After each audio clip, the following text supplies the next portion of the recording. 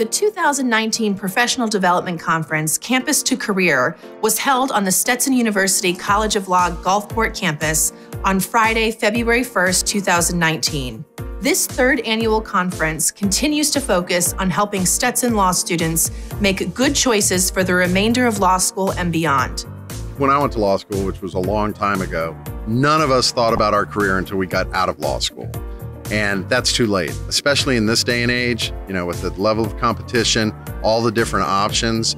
I think it's critical for students to really focus from the minute they get into law school until they leave on what they want to do and to start charting their path, their course.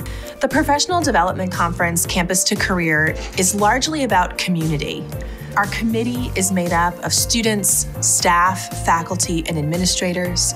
Our presenters are comprised of members of our legal community, faculty, staff, and alumni.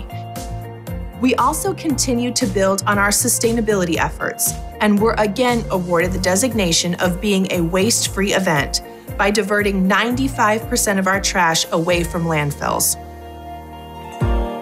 Mark your calendar for the 2020 Campus to Career Conference on Friday, January 31st, right here on the Gulfport campus.